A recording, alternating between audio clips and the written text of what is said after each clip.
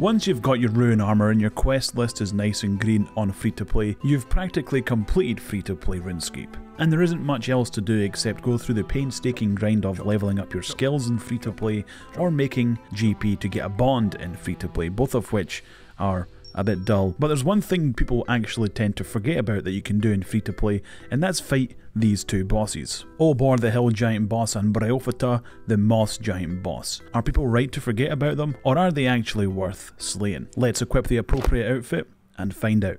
We're going to start off with Obor and the Hill Giants. But Obor, he seems to be locked in his little cave room. Yes, he's locked in, it locks from the outside, and you get keys from the regular giants outside his little cage area. Is he a prisoner? Has he been a bad boy and sent to his room? Maybe he's different from the rest of the giants. Maybe he's nice.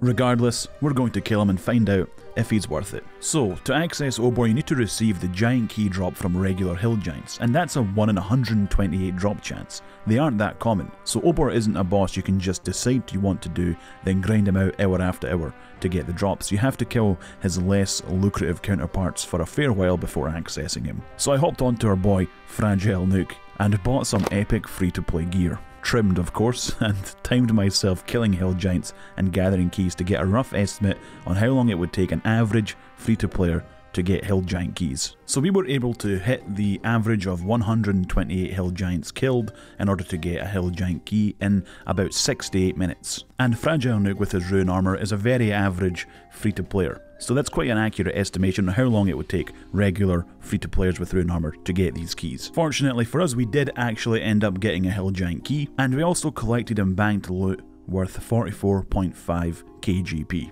I timed how long it takes to bank then fight Obor, it's around 4 minutes, and the average Obor kill is worth 21.5 thousand GP. So on average, a higher level free-to-player with rune armor and 50s in combat stats can take 72 minutes to get a hill giant key, fight Obor, and make roughly 66k GP. That boils down to 915 GP each minute, and then adds up to about 55k GP per hour, which is an okay money making rate as a free-to-player. But you can only fight Obor when you're higher level in free-to-play, when you've got rune armor, you've got plus 50 combat stats, and also I definitely recommend having protect from melee, at least protect from range to protect against some of Obor's attacks. We've got one more hit, and he's dead. We've done it. We've done it. Rune battle axe, 24k, not bad. Task complete. Obor novice. Yeah. Hill giant keys have double the chance of dropping in the wilderness compared to the rest of the world. If you want to grind out giant keys to try and get Obor's best drops as fast as possible, gathering the keys in the wilderness is the way to go. The drop rate goes from 1 in 128 chance to 1 in 64 chance. We took our boy Fragile Nuke out into the wilderness, and it took roughly 33 minutes to get 64 hill giant kills, which is the average amount you would have to kill to get a hill giant key. And we're not looking to make money out here. We're purely looking for the keys and nothing else. We don't want to be running back and forth or teleporting back and forth. It would take a long time and make this way too inefficient. Instead, I brought some high healing food into the wilderness and only collected items that stacked like ruins and filled the empty spaces in my inventory after I've been eating food with Limport roots. In this instance, collecting the hill giant key took us 44 minutes, but on average it would take roughly 33 minutes. Plus 4 minutes of teleporting to Varrock, banking, then slaying Obor, we're looking at an Obor kill every 37 minutes or so. And with the average Obor kill being worth 21.5k, we collected about 10k of loot while slaying the giants in the wilderness.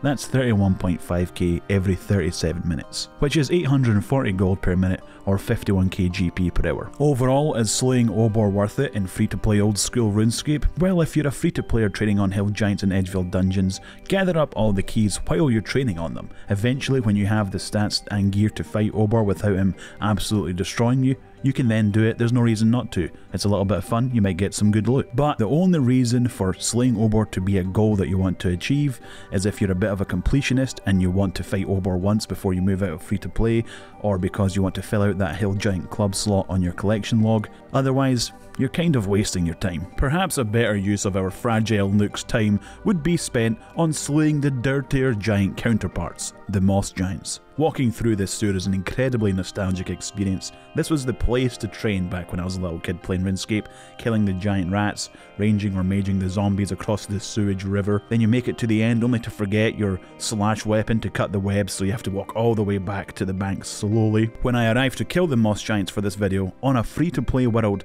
they were absolutely deserted, something I haven't actually seen before in a free-to-play world. There was always usually at least one person in each little moss giant area, and back in the real 2007, there was millions of people down here slaying moss giants. And I figured it would be more popular today than it was before, because there's now more incentive to kill moss giants thanks to Bryophyta. I spent just over 2 hours in this sewer to get a 150 kill count on the moss giants. That's the average amount of kills it takes to get a mossy key from these guys down here. And we did get the key within the kill count, fortunately, and we managed to pick up about 25k worth of loot for the bank. That's a low amount of loot for a 2-hour session, but it's because I didn't pick everything up. I buried the bones that the moss giants dropped, and I only picked up worthwhile items if I had the space for them in my inventory. You don't kill moss giants to make gold. The travel to and from the bank, plus the subpar drop table, doesn't really make it worthwhile until you get the key. Bryophyta, the moss giantess, has a 1 in 118 chance to drop her essence, Bryophyta's essence. It's a very lucrative drop that free-to-players can get, and at the time of this recording you can sell it on the Grand Exchange for roughly 6.5 million GP. This could be the ticket to a free-to-player's first bond and escaping free-to-play. After fighting Obor and getting blasted without protection prayers, I decided to get 37 prayer, slaying hill giants and burying their bones. With the protect from magic prayer, fighting Bryophyta should be a lot less painful. Now it's time to fight the big mossy lady. Despite Bryophyta being 20 levels higher than Obor, fighting the moss giantess is a lot less painful. It's a lot easier actually. I'm not getting thrown around against the wall constantly. Instead, these little saplings pop up, then you have to damage them, then use the axe to kill them. And after eating only 3 bits of food, the fight was done. I got a cheeky little rune skirt from my troubles, which I should have already been wearing because plate skirts are greater than plate legs. Bryophyta will always drop a beginner clue scroll if you don't already have one in your bank. Doing clue scrolls can be a fun way to split up the OSRS grind, and if you're lucky, you can make some GP too. Beginner clues, however, don't have fantastic rewards, so I don't bother with them personally. It took us roughly 2 hours and 10 minutes in total to get the 150 kills for the key, then to actually defeat Bryophyta. With Bryophyta's average drop being worth roughly 77,000 gold, and we made over 25k from the drops we occasionally picked up from the moss giants while getting the key, that's 102,000 GP in 2 hours and 10 minutes, which ends up being roughly 45k GP per hour. That also takes into account the cost of supplies. That is no better result than the hill giants. In fact, it's a little bit lower, and the average Bryophyta kill does take into account the 6 million GP essence drop. So sadly, slaying the moss giants in this sewer isn't actually worth it.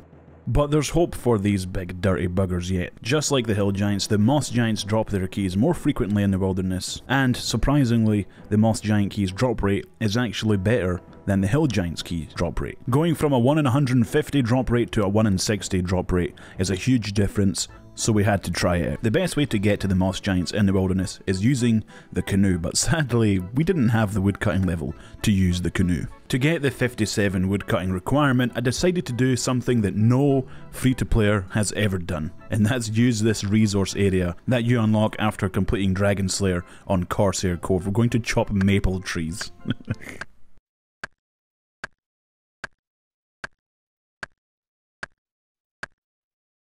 Hey, there we go, 57 woodcutting, let's get out of here. It took us 36 minutes to get 60 moss giant kills, which is the average to get the key in the wilderness. Luckily we ended up actually getting the key earlier on, and those 60 kills were done in a single trip. We used a mixture of dragonhide and rune armor. The green dragonhide armor was to protect against any PKers who would try and use magic spells on me, and it reduced the amount of money I'd lose if I did die because rune armor is more expensive. It then took 6 minutes for us to get to the bank, sort out our inventory, and then defeat Bryophyta once again with the key that we gained. With Bryophyta's average loot being 77k GP, and we can slay her every 40 minutes or so, the average GP per hour doing this is a whopping 110k GP per hour. For 90% of RuneScape players, that doesn't seem like much, but for free to play, that's actually pretty good. In fact, it's the best combat oriented money making method in free to play that there is. So if you're a free to player wondering if it's worth doing free to play bossing, Obor, not really.